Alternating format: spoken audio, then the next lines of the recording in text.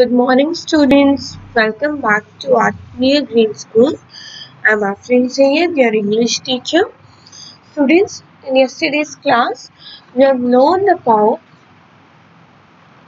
the usage of helping verb, transitive verbs, and intransitive verbs. And today, we'll learn about the usage of modal verbs. Okay, modal verbs are the verbs which are used uh, in our day-to-day life regularly. But sometimes it's very confusing that how to use and where to use those verbs. Okay, like what are the modal verbs? Can, could, may, might, should, ought to, must, have to, will, shall, would. All these are modal verbs. Okay. Now, we'll understand the use of modal verbs. We'll see various examples where these modal verbs are used, and we'll see that how we can use them correctly. Okay, we'll not make mistake. We'll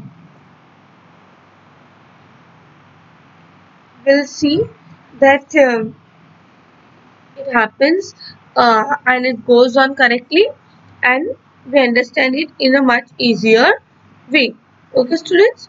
So as we always do, we watch the video and along with the video, I go on explaining to make it simpler and easier. Right? Okay, so let's look at what modal verbs are.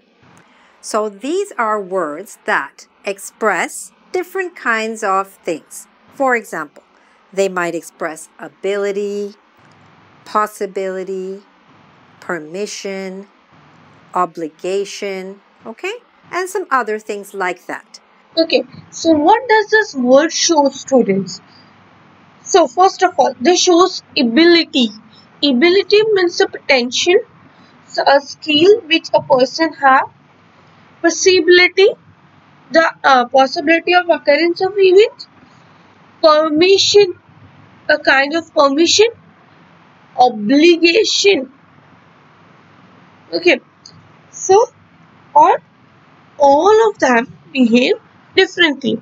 Okay, so possibility, ability, permission, if you want any kind of permission, or your obligation means when you are obliged to do something, when it's when we do against or just as a obligation for something, then it is known as obligation.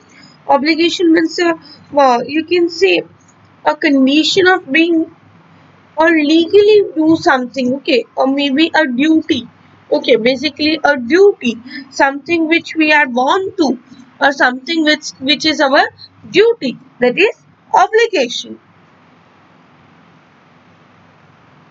And they behave differently from regular verbs. And that's why they're sometimes a little bit confusing. But let's look at some examples of what modal verbs are. Can, could, may, might, should, ought to, must, have to, will, shall, and would. Okay? These are the most common ones. All right.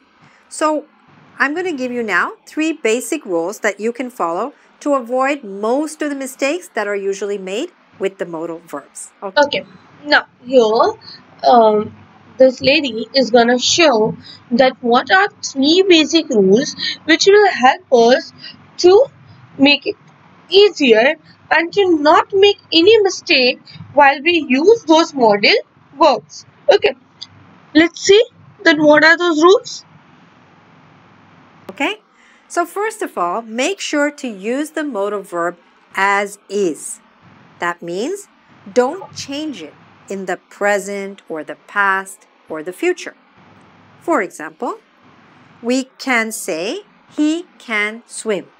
This is a correct sentence. It would be wrong to say, he cans swim, because here the student put an extra S there. All right? And we don't need to change that modal verb ever. Okay? All right. Yes. Use as is. Is don't change present, past and future. Okay. When we don't want to change our present, past and future. Okay. And when we want to show the ability that he can swim. So he can swim shows the ability of a person that he is able to swim. Okay. I hope you understand that here the ability of person of knowing to swim is being shown over here. So it says that he can swim. Okay. Now we don't have to add any kind of words, suffix or prefix in modal verbs. Okay. Like we cannot write he can swim. We just have to write he can swim. Second, Correct. use the base form of the verb after a modal. Don't use to. What do I mean by that? For example, you should say, he might join us, not he might to join us, okay? This is a really common error, so make sure you don't make this one. So don't use the full infinitive, to join, after a word like might. Just use the base form of the verb, which is join. He might join us. He could join us. He should join us. He must join us, and so on. Okay. Use base verb. Base verb means the normal form of verb. As we saw that each verb has many forms. So we always have to use the base form, the normal form of verb after the modal. Okay. Don't use to. We don't have to use to. Just like an example, you can see he might join us. So when we say he might join us, so might is a modal verb, and along with the modal verb, when we are using join, we don't have to use any kind of another form of join like joining or joined, which we are just using join. And we are not using any kind of joining verb, that is to. Like in the next sentence it shows that he might to join us, so that is wrong. We don't have to use this. Okay, we don't have to write that he might to join us. It's just that he might join us. Okay, I hope it is very much clear to y'all. Without to. All right? Very good. Now, the next point is, if you need to use the modal verb in the negative form, then just use not after the modal. All right? Don't add any extra words most of the time. There's one little exception. I'll explain that to you. But for most of them, don't use words like don't or doesn't or isn't, aren't, wasn't, won't. Okay? So with most of these modal verbs, just say not. For example, you should not smoke. Okay, let's do this. What are negative sentence? First of all, negative sentence are a sentence which consists no, not, don't, doesn't, nor, or do not, aren't, wasn't, won't. So all this makes the sentence negative. But whenever you use any kind of modal verb, I repeat, whenever you use any kind of modal verb, then do not use any modal verb. Just you have along with that modal verb, you don't have to use any kind of other negative words. You are always going to use only one negative word, and that is not, not. Okay, you are not going to use don't, you are not going to use doesn't, you are not going to use isn't, you are not going to use aren't, you are not going to wasn't, you are not going to use won't. In a simpler words, you are not going to use any kind of negative verb except not. You always have to use just one negative word, that is not, not. You should not smoke. Okay. Not, you don't. So here the student knows and learned all these lovely words, don't, doesn't, isn't, aren't, all that, and try to use it when using the modal verb. Now look here, you should not smoke. So along with the modal verb should, they are just using one word, one negative word, that is not, not. They are not using don't, they are not using doesn't, they are not using isn't, they are not using aren't, they are not using wasn't. They are just using not, not. So here the correct answer is you should not smoke. When you use don't, like in another sentence that it is written that you don't should smoke. So you don't should smoke makes the sentence wrong. But when we say that you should not smoke, so should, so along with the modular verb should, that comes not, not, which makes the sentence correct. Okay. So you can see that we don't have to change present, past and future. Then we always have to use the base verb along with the modal verb. And whenever the sentence is negative, we are always going to use not as a negative verb. Okay. But that's wrong. Okay? So the only exception is with the verb, with the modal verb have to. There, if you want to make it negative, you need to say you don't have to do this. Okay? But with the other one. Now, the only exception is have to. When you are going to use words like don't or do not or doesn't or isn't, only along with have to. The only exception is with have to. Okay, like you don't have to come. Okay, so always along with the have to, you can use any kind of other word. Except have to, you have to always use not, not. Ones, we just say you cannot, you could not, you may not, you might not, you should not, you ought not to. Okay? So there you have to be careful where to place it. You must not. This one I told you is an exception. You will not, you shall not, and you would not. Look, I'll repeat it again. We can say I cannot, I could not, I may not, I might not, I should not do this, I ought not to do this, I ought not to. Okay, it shall not will come in between ought to. Then I must not. Have to is an exception. We can use I don't have to. Okay, or I does not have to. So have to is an exception. I repeat, have to is an exceptional modular verb when while using as a negative form, we can use any other negative verb except not, not. Means you can even use not, not with have to, but we can also use don't or does not, aren't, wasn't, like any other negative verb.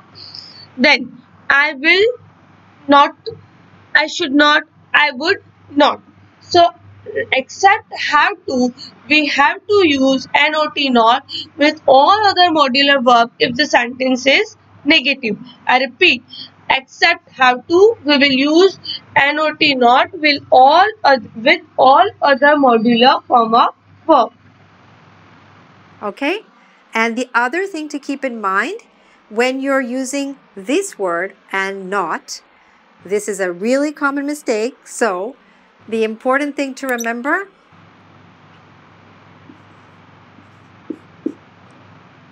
this actually becomes one word. Okay? Yes. Only in that case. You don't say can, you say cannot, but it's actually one word. All right? Most of the time, almost always, not is a separate word with all of the other modal verbs, but not with can. With can, it actually becomes one word. I cannot arrive. Okay? In negative form, when can is being used, the cannot becomes one entire word. Okay, it's not separate, like can is separate and not is separate one. Here, when there is negative form, it becomes cannot. Okay? On time, like that. Okay, so now that you've got these basic rules and you've understood how it works, let's do some practice to see how well you've understood. Okay, so let's get started with our exercises. Now, the rules are written at the top just in case you didn't remember them exactly. First one, remember, use it as it is. Don't change the modal verb. Yes. Second one, Use use with the as it base is. verb. Don't use the We don't have to change it. Okay. Whether it is past, present, or future, we are not going to change. Use with the base verb. Okay. Like we are not going to change our modal verb. Okay. Remember, students, use as it is. That is, you don't have to change our modal verb. Second, always use the base verb. Then third, use not after modal verbs when the sentence is negative. But in case of have to, you can use any other word. full infinitive to something. And the last one, use not after the modals when it's negative. Okay?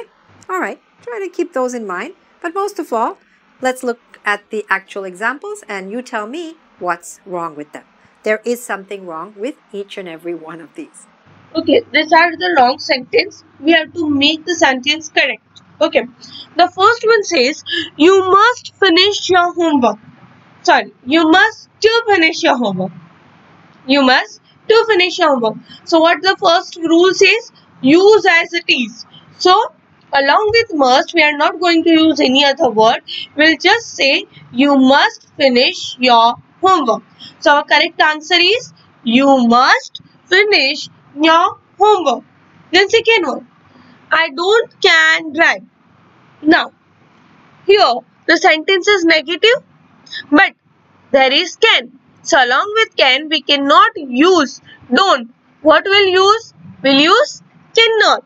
So the sentence will become I cannot drive. I repeat, the sentence will become I cannot drive. Okay.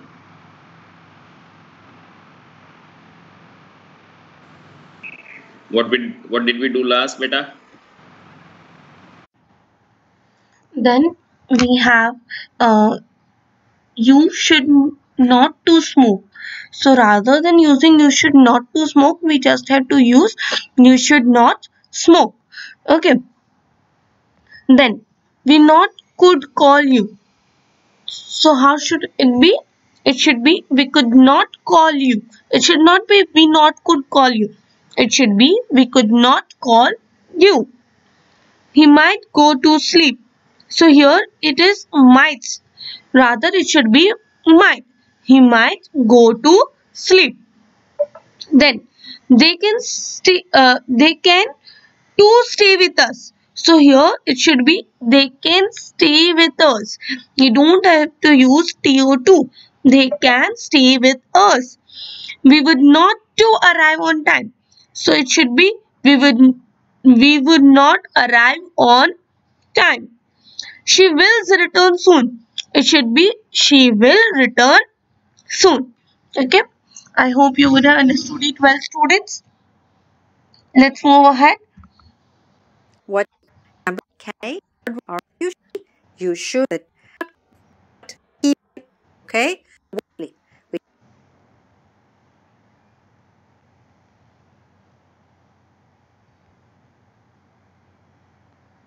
We would not to arrive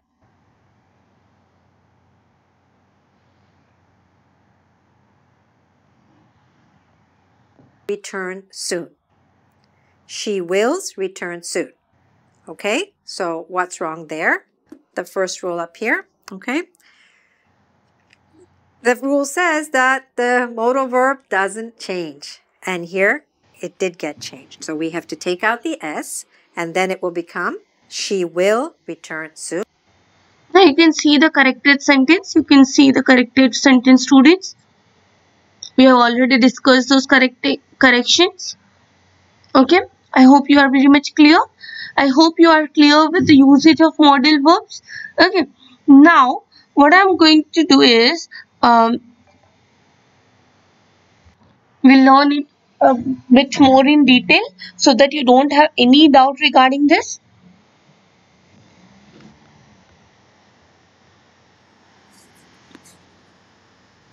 Can, could. Yes, whenever you have to show ability, then you can use can or could.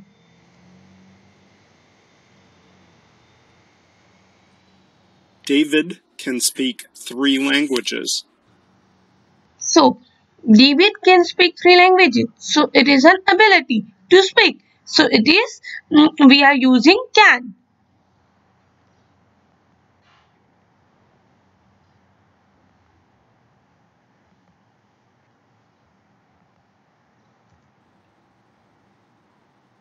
He could speak fluent French when he was 5. Okay, he could speak fluent French when he was 5. So he could speak fluently French fluently. So here we have used could. Okay, so when we want to show the ability, we are using can and could.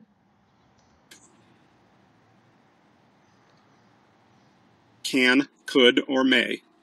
Yes, when we want to ask permission, then we can use can, could, and may. Okay, whenever we want to ask permission, we can use can, could, and may. Can I sit in that chair, please? Could I open the window? May I borrow your dictionary?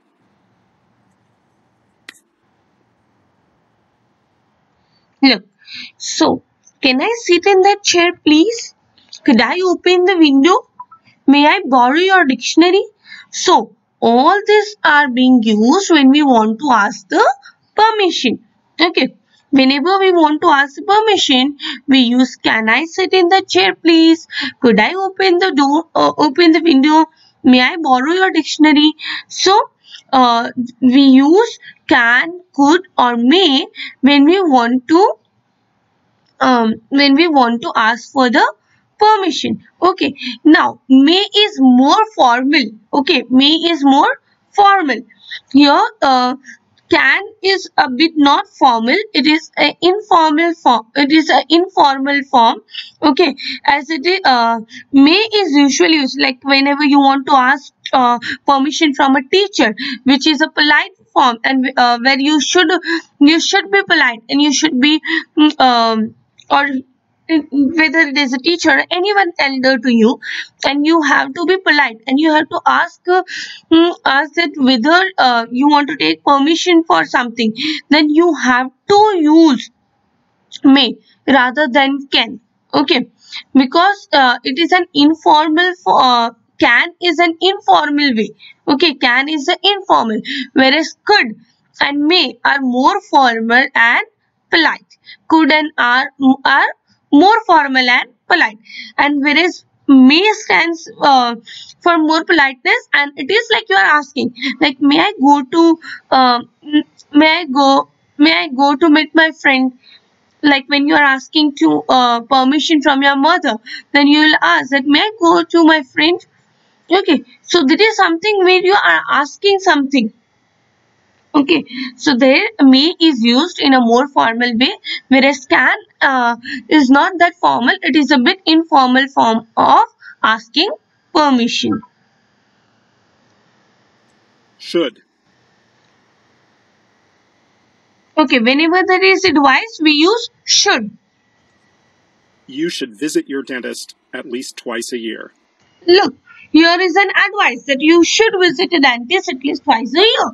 So we use should because it is something which we are saying that it is compulsory that we should visit a dentist at least twice a year.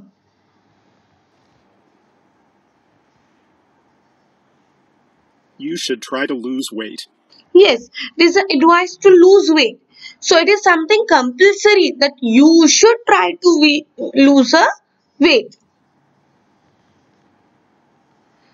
Then comes obligation, and along with the obligation Must we use or have must and to. have to. Whenever there is obligation, we have to say must and have to, which shows that something which we have to do or something we must do. Okay. I must memorize all of these rules about tenses. Yes, like something which is obliged to, something which is given to, and something which is our duty. Okay, like I must memorize all these rules about tenses. So to understand how to use the tenses in a proper way, you have to memorize all the rules of tenses. So that is something which you have to do at any cost. Okay.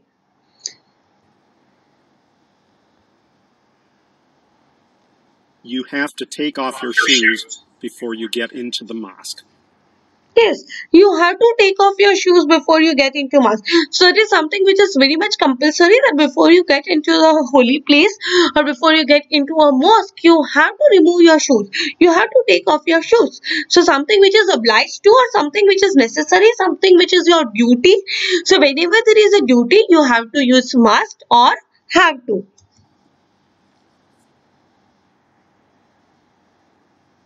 Might, may, could, or can. Yes, whenever there is possibility, then you have to use might, may, could, or can. Okay, whenever you find any kind of possibility, you can use might, may, could, or can. Possibility is something, the surety of happening the event is not sure. Okay, happening of event is not sure. There is possibility. Okay, whenever there is no surety regarding the happening of the event, it is known as possibility. So whenever such is a case that the surety of happening the event is not sure, at that time we can use might, may, could, or can. It looks nice, but it might be very expensive. Look, it looks nice, but it might be very expensive. Like we're not sure whether the thing is expensive or not, or whether it is expensive or cheap. But looking at it, it seems to be expensive. Richard may be coming to see us tomorrow. Richard may be coming to see us tomorrow. So Richard may be coming to see us tomorrow. Something which is not sure, that he may come or he may not come. But here the possibility is shown by using the word may.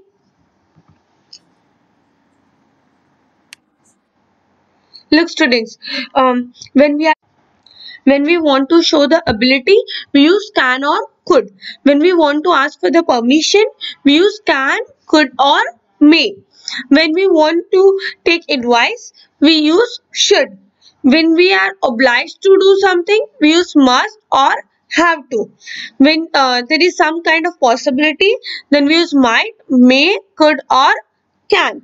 Students either take screenshot, and after taking a screenshot, write down this entire table with type, model, verbs and examples in your notebook, so that you can remember it for all through your life. Okay, these are something students, this is something which you have to remember all through your life, that where all those model verbs are being used, and of course they are very much important to you. Modal verbs asking permission.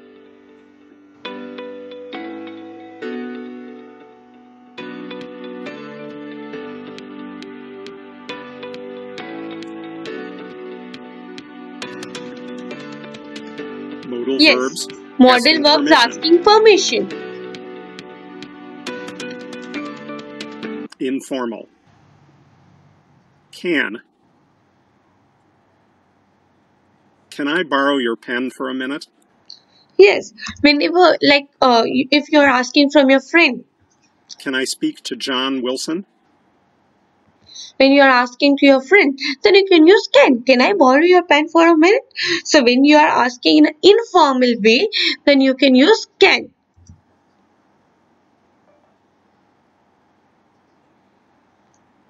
Polite. Could. Could I please have a glass of beer? Yes. So not use here.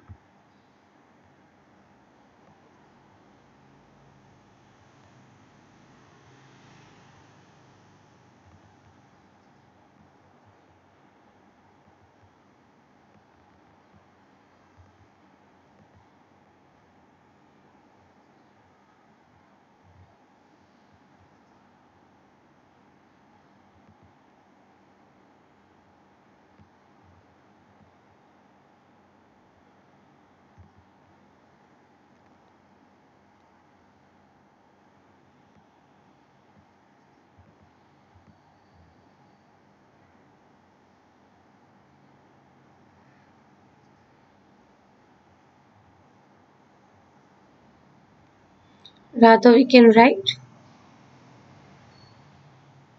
water,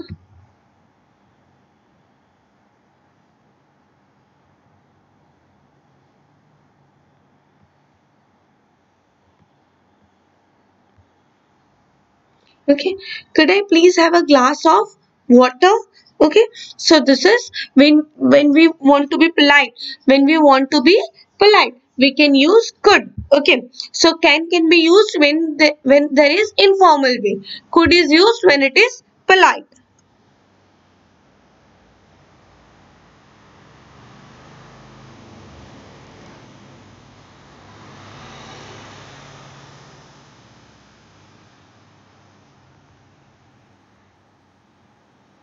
Could I open the window? Formal. Now, when there May. is a formal way, then we have to use may. May I ask a question, please? Like if you are asking to your teacher, you cannot use can or could. Rather, you have to use may I ask a question, please? May we go home now? May we go home now? Polite. Would. Would you mind if I asked you something? Yes, to be polite. Like, would you mind if I ask you something? Okay, so these are the way when we want to ask the question. So we have completely understood the use of modal verbs. Now, moving towards finite verbs and in non-finite verbs.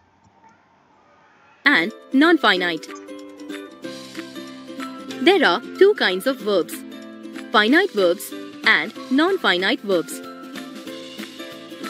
A finite verb functions as the main verb in a sentence. It shows tense and agreement with the subject. Yes, a finite verb shows the function as the main verb in a sentence. It shows function as a main verb in a sentence, and it shows the tense and agreement with the subject. It shows the tense. Tense means the happening of the event. That whether it happened in the present form or whether it happened in past or whether it was a future form. Okay, so this shows the tense of the word. For example, we study. We studied. We will study. Like we study, we studied, we will study. In here, you can see the first sentence shows the present tense, second sentence shows the past tense, and third sentence shows the future tense. We will be studying. A simple sentence has one finite verb. A finite verb makes a sentence complete. A non-finite verb does not Again. show tense. For example, A simple sentence has one finite verb. Always remember, in a simple sentence, there is one finite verb, and finite verb makes a sentence complete and meaningful. Whereas non-finite verb, a non-finite verb does not show tense. For example, it does not show tenses. she asked us to study. Does it show any kind of tense? She asked us to study? No. Here, finite verb asked shows past tense. A verb with to before it is a non-finite verb and it does not show tense. Yes, look, students. Before it, He asked. So asked shows us the tense. That's something which happened in past. But to study is not showing any kind of tenses. So it is non-finite verb. So when there is no tense, when there is no tense being shown, then it is non-finite. Whereas it shows a timing, then it is a finite verb. is a non-finite verb and it does not show tense. A non-finite verb cannot stand alone as the main verb in a sentence. Yes, non-finite verb cannot stand alone. It needs someone. For example, my brother cleaning his car. A verb ending in ing is a non-finite verb. Yes, the word ending with ing is non-finite verb. I repeat, the word ending with ing is non-finite verb. Here, the main verb is absent and hence it is an incomplete sentence. Yes, here our main verb is absent and hence it is an incomplete sentence. We add a helping verb to a non-finite verb to make it finite. Yes, we always use helping verb to non-finite verb so that we can make it finite. For example, we studying. Main verb nil. We are studying. Look, here we study. So here we don't have a main verb. Okay. So what we are doing? We are using are. We are using are. We are studying. Okay, I hope students you would have understood it well that what are finite verbs, what are non-finite verbs, what are the usage of modal verbs. Okay, now what I want to do is what I want you to do is that during this weekends, during Saturday and Sunday, you have like you'll have Saturday and Sunday. During that time, just revise verbs at once, and after revising the verbs, solve your grammar composition books exercise. Solve your grammar composition book exercise because I have covered few of the topics from your book. I mean almost all the topics from your book, and whichever are remaining, I'll be covering in the next class. Thank you so much, students. Have a very good day. Stay blessed and happy. God bless you.